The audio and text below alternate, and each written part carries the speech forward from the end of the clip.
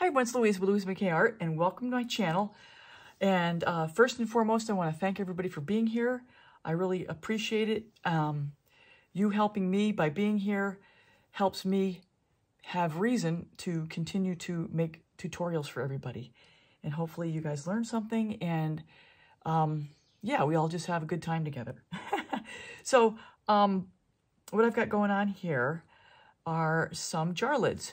I went to Dollar Tree to get these. Each of these jars are $1.25. And I tape them off because I'm going to be resining these as I do most of my functional art, really, even my clocks. And yeah, I've got my color palette that I've been using. I use this on the Fusion. I use this on coasters. And I still have more paint, so I'm going to use them on lids because the color combination is working. The lids and the jars always sell. I'm just going to keep making more because I've got everything here. Might as well. So what I have is my Glidden. This is what I've been using for my pillow, which is my Glidden 6011N. I don't mix it up. Maybe roll it around a little bit, but I don't mix. I don't stir anymore. So let's just get to it. I'm going to get started here. I'm going to lay some of the pillow down. And what I've got here is my Noosa cup. And then on top of the Noosa cup, I've got a little 2 ounce cup. I've got to remember that this Glidden spreads a lot more than the Multi-Pro. So I've got a little 2 ounce cup just sitting underneath, centered there. So let me just get this thing centered. That's pretty close. So yeah, these things, you can knock these things out quick and dirty. So my colors, this is my Naples yellow from Amsterdam, and I added to it some titanium white by Glidden.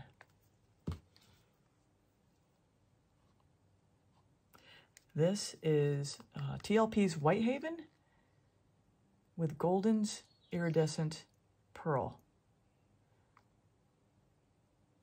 And I just reconstituted a couple of these colors because, you know, after a couple days they get a little thick and you got to kind of revitalize them with a little pouring medium, maybe a little color, a little bit of spritz of water, whatever's going to make it come back to life and have the right consistency. I usually run on a heavy consistency side or a thicker consistency side.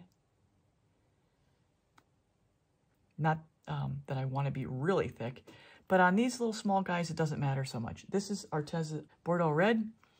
This is a combination of Deco Art's Ruby from Extreme Sheen and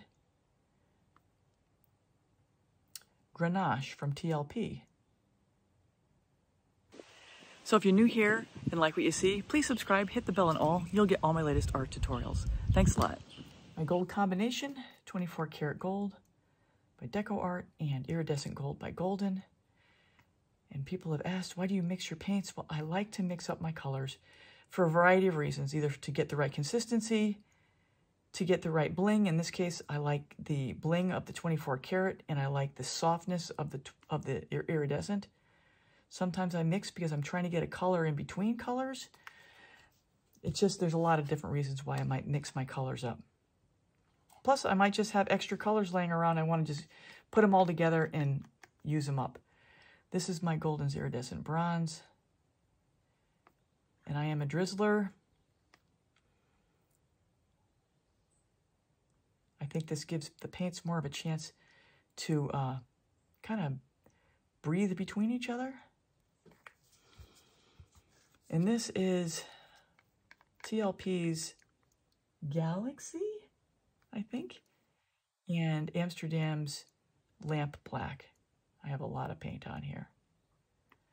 These little guys don't take much paint. And they're quick, and they're fun. The only trickiest part is the resining.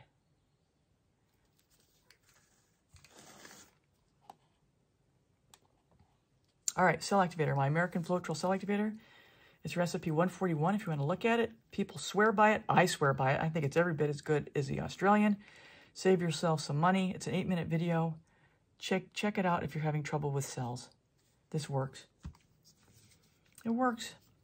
That's the titanium white. This is the oxide black. Always mix it before you lay it down. And let's go. And the cell activator recipe goes with my pouring medium, which is video 140. If you'd like to check that, I have linked it above. So when I create these, I'm blowing straight down into the cell activator to get a ridge to form, and then I aim my blow at the ridge and blow it out over the paints and the paints over the pillow. I'll be teaching jar lid creations at the Fluidart Boutique in DC from the 6th to the 8th of August if interested. Already got spilling over the spillway. And these are trickier because of the shape of this lid. This lid is tricky. Look at right here. See how it's like hourglass shape? You got to make sure you get your paint inside that little groove. Not only the paint, but also the resin.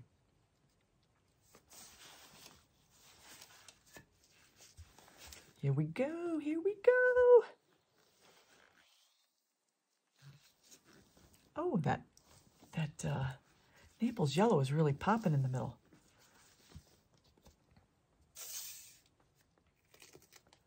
Tip it this way a little bit.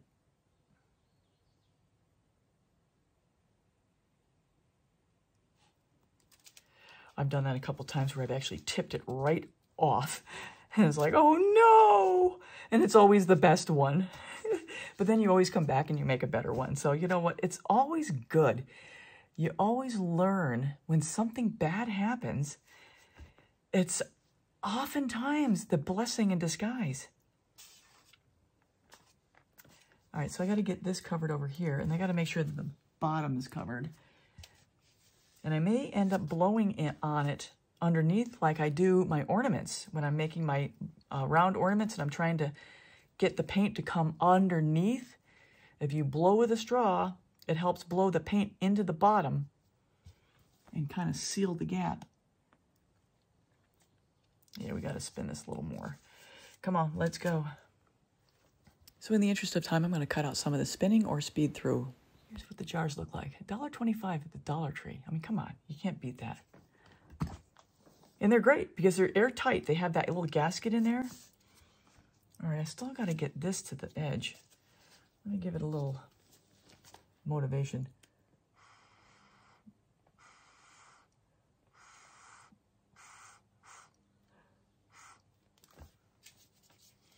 Let's kind of push it in that direction and let the paint not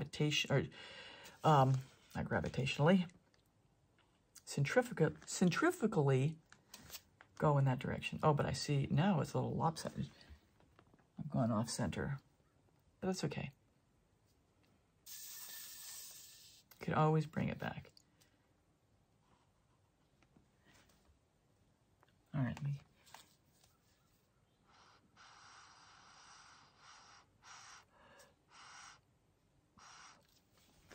on the other side, underside, I'm not really stressing about. If anything, I'll just push the paint down there.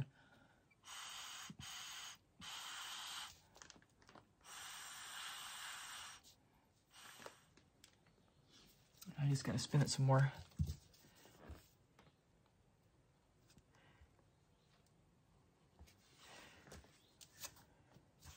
% centered. So I'm just going to push the paint to the edge. So I'm going to cut out a lot of this, but I've explained what I'm doing here, and we're going to move forward. Whoa.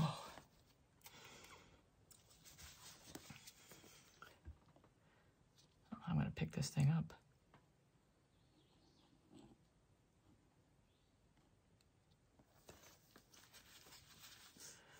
Let's give it another spin.